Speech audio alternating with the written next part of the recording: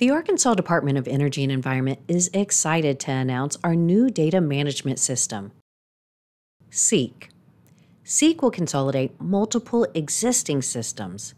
This will streamline the data collection and management processes, making work more efficient, effective, and accessible for everyone.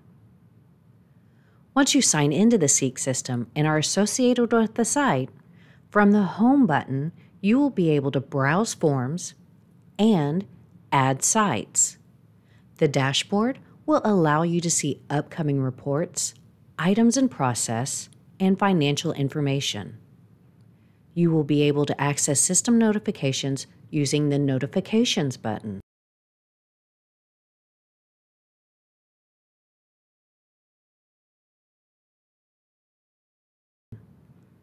Under the Details button, you will be able to view data associated with your site, including geospatial data, contacts, and site relationships.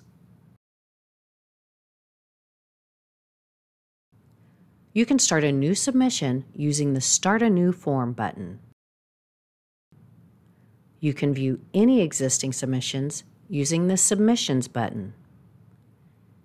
If you already have permits, licenses, or other authorizations approved for your site, you will have a Permits button where you can access all of those authorizations. Any fees associated with the site for programs within SEEK will be under the Financials button. You can pay the fee directly from the SEEK site. The Documents button will contain any documents associated with the site. Use the Preview button to open the document.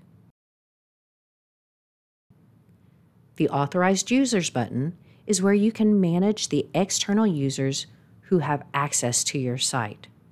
Use the Invite User to Join button to invite others to the site.